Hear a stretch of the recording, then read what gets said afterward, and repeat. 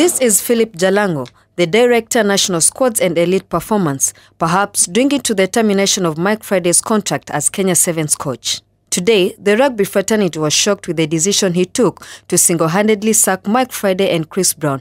In a statement to newsrooms, Jalang'o said the KRU is terminating the contract of Mike Friday as Kenya Sevens head coach and Chris Brown as the strength and conditioning coach with immediate effect. He goes further to say the decision is not based solely on wins and losses, but a number of factors by which the head coach has been evaluated.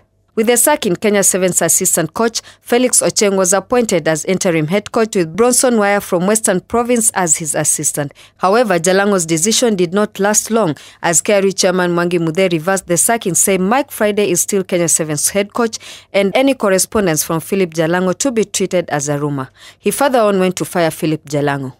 Jalang'o was also behind the suspension of Collins Injera from the national sevens team during the club versus union wars. The sacking of Mike Friday and Chris Brown came as a shock to Kenyans, especially after the team's outstanding performance all season. Out of the 9 season legs, Mike Friday has guided Kenya into 4 semi-finals, 1 cup final in Wellington, 3 ball appearances and 1 shield final. With the season ending in London yesterday, Kenya finished 5th overall in the IRB while standing with 99 points, the highest ever point tally. The target was 100 points from 10 tournaments, meaning 10 points per tournament. But with the cancellation of Argentina, Kenya Sevens have beat the target of 90 points by 9 points. Mike Friday says the boys have massively outplayed themselves this season. For JSW at 7, I'm Michelle Katami.